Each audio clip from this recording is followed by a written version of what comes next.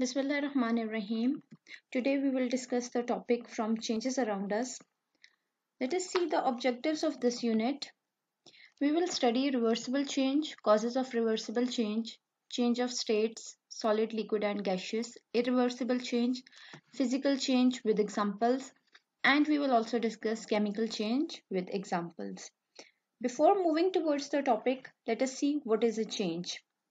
A process through which something becomes different, or we can say that it's an event that occurs when something passes from one state to another state.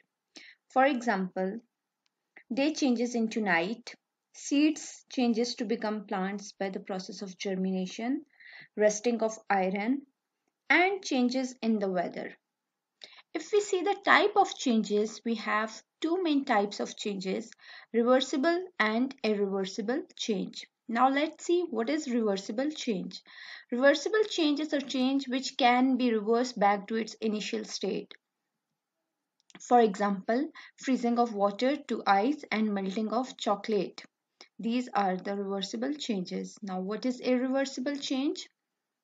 Changes which cannot reverse back to their original state or original position, they are known as irreversible change. For example, cooking of food and ripening of fruits and blooming of flowers. These are the types of irreversible changes.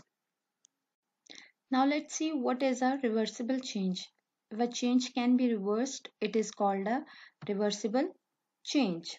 This means that it is possible to get the new objects back into its original form. A reversible change can take place both ways.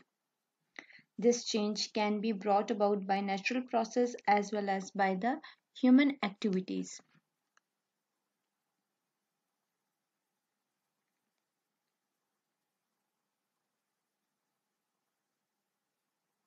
Make a boat out of a sheet of notepaper. What you have to do is to change the shape of the sheet paper from a simple rectangle into a boat-like shape. Now you want to make something else from the same sheet of paper. How can you do so? It is simple. Just unfold the paper and make an aeroplane with it. In this way, you can change the boat back into a sheet or paper. The use it is to make a aeroplane. Example of reversible change. Let us study some examples of reversible change. Take a balloon and blow air with the help of mouth in it. Care should be taken that it does not burst. You notice that balloon changes its shape and size. This type of change is called reversible change. Now suspend a rubber band and a steel spring from a separate hook near a wall. Make their positions on the wall. Now add a weight of 100 grams to each. What do you see? The rubber band and the steel string get stretched. The rubber band stretches more than the steel spring. Make the new positions on the wall. Remove the weights and observe. The rubber band and the steel band return to their original positions. You can conclude that the stretch of rubber band and steel spring is a reversible change.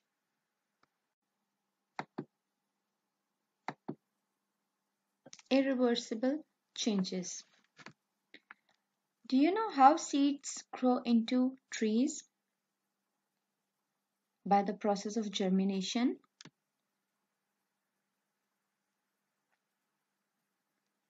Or how snow melts and the water flows into the river. Have you noticed how does this happen? Actually, these are considered as changes that takes place around us all the time. Let us now look at the irreversible changes.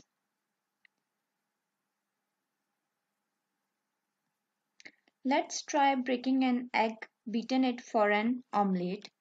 Now let's fry this egg on a frying pan. Can you now get an original egg back? Let's cut an apple into 4 pieces. After cutting the apple, can we get the whole apple back again? These are changes that cannot be reversed and are called as irreversible changes. Now, the type of changes on the basis of forming new substances.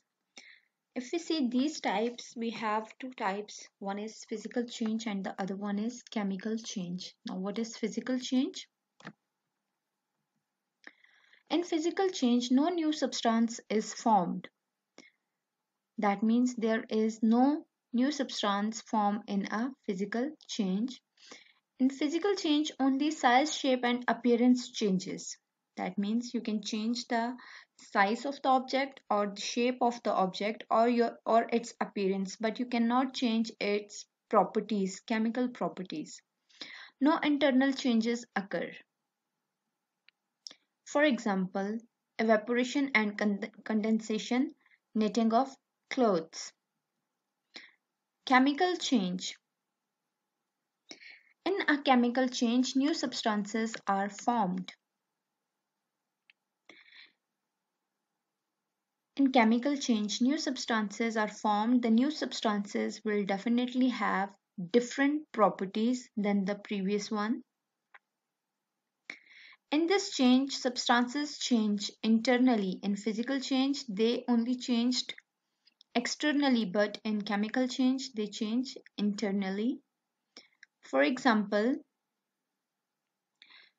conversion of milk to cheese and burning of paper or fuels. These are the chemical changes.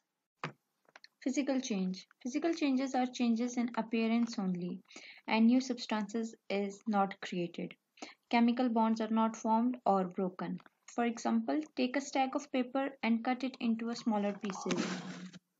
Is a physical change. It still has the same properties.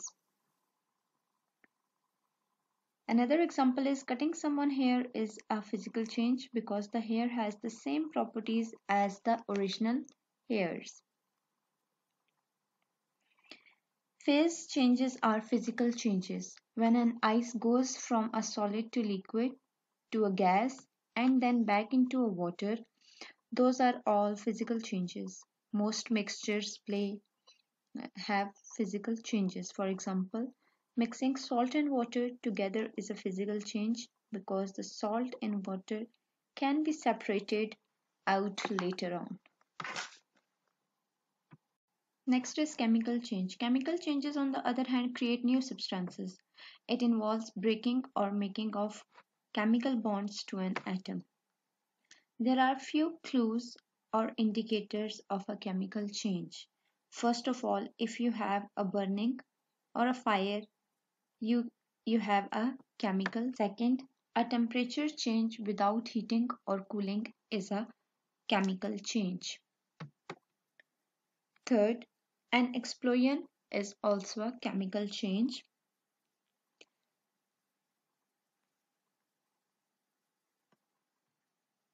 A change in color is also a chemical change, or a change in odor is also a chemical change.